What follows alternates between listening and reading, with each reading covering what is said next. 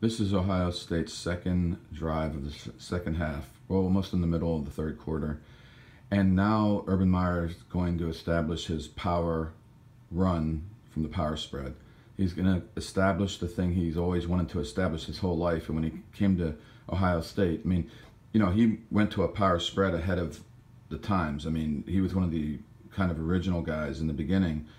But he was always thought of himself, and I think he's said this many times, that his teams were power-based, power run-based.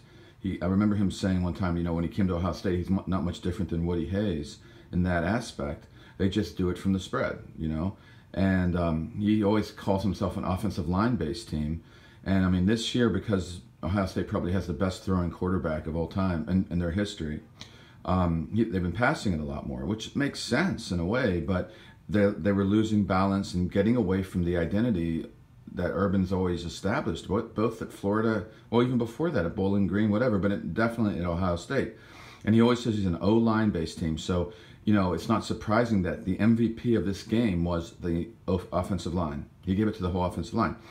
Now, what's interesting here is you're going to watch the offensive line come off. I mean, the thing that he said that they worked hard on was pad level and technique throughout the week, both with the running backs and the offensive line. Mainly, I'm going to focus on the offensive line. Our running backs are fine. They're excellent. They're really talented. I mean, I think the offensive line, and because this is what Urban tries to base everything on, it was really important that this happened this week. And they're lucky they had the right team to do it against. I mean, nothing against Nebraska, but they're still getting used to Scott Frost's schemes. They're making a lot of mistakes. They're young. And they're frankly not as talented as us. And I think they're going to get more talented definitely as Frost is there. But for now, I mean, they're kind of a good team to do this against. But anyway, in the beginning of the game, the first drive, we tried this. I'm going to go back to one of those plays and show you the difference. A lot of what's happening right now, and this is where, by the way, where the pistol jumbo package came out. And everybody's talking about now we're running the pistol. But it's not just a pistol. It's a jumbo package with 3 tight ends.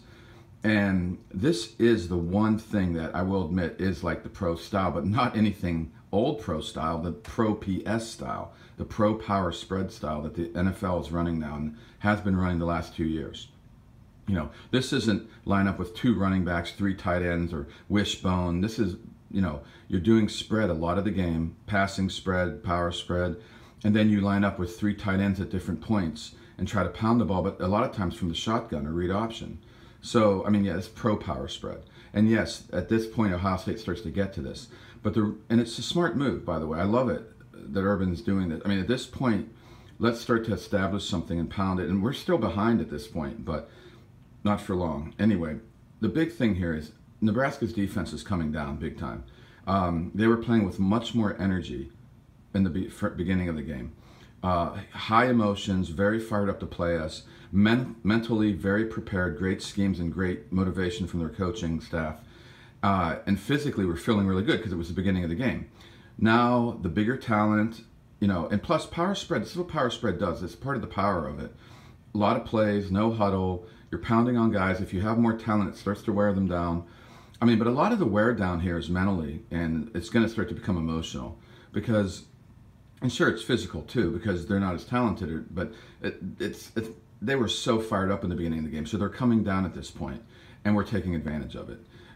Anyway, let me let this run.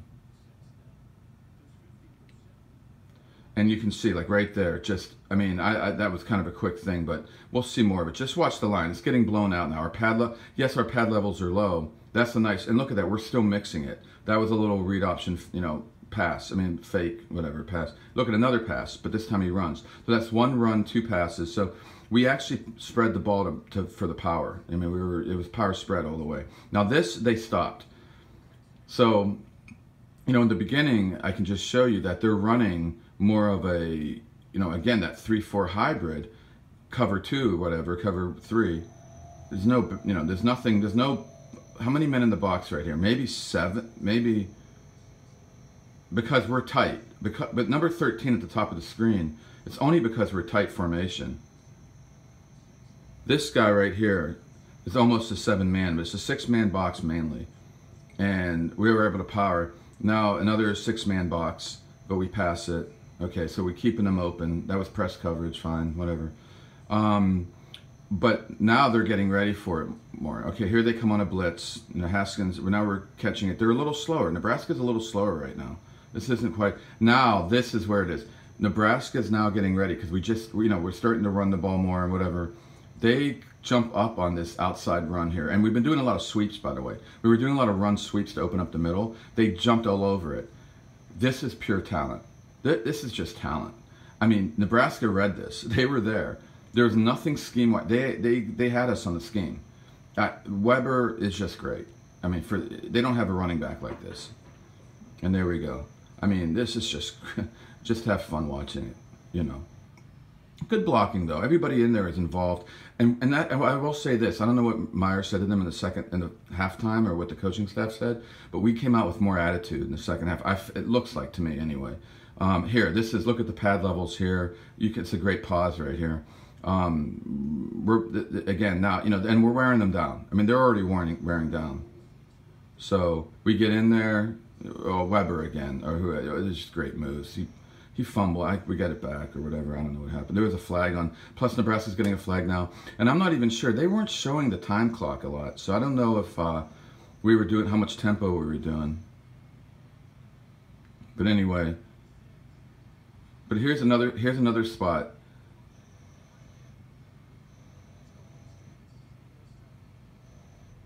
Okay, here we go. There we go.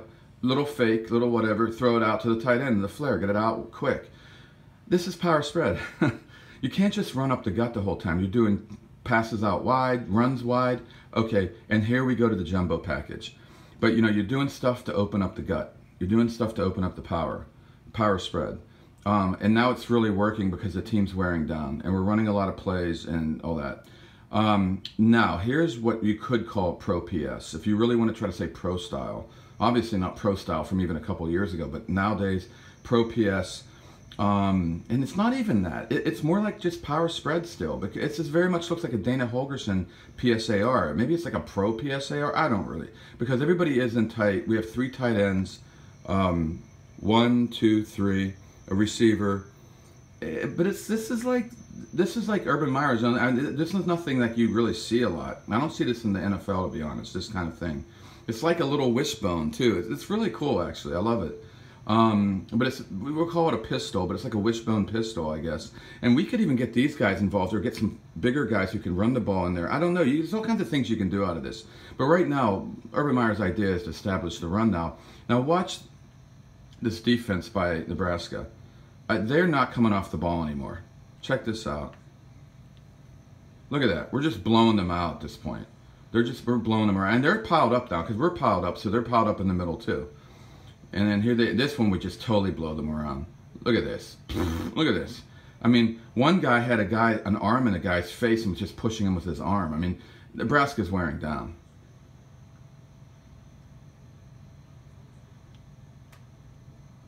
Look at this, up at the top of the screen, right there. Look at that. Just get out of the way, dude. Get out of the way. We're moving in here. Boom, boom, boom. That's power football. But that did not happen in the beginning of the game. Let me see if I can find that quick. I'm going to go back to it was a 4th and 1. The first drive of the game, we just tried to do that stuff, and it didn't work. They weren't even in the bear, like I said repeatedly. They were just doing a 3-4 hybrid. 6 men in the box, maybe 7, and it was enough to stop us. They were stopping us with 6 men, 7 men in the box. That was it. But we just kept trying to power it on the first drive. We tried to come out doing that. It wasn't. So this is it.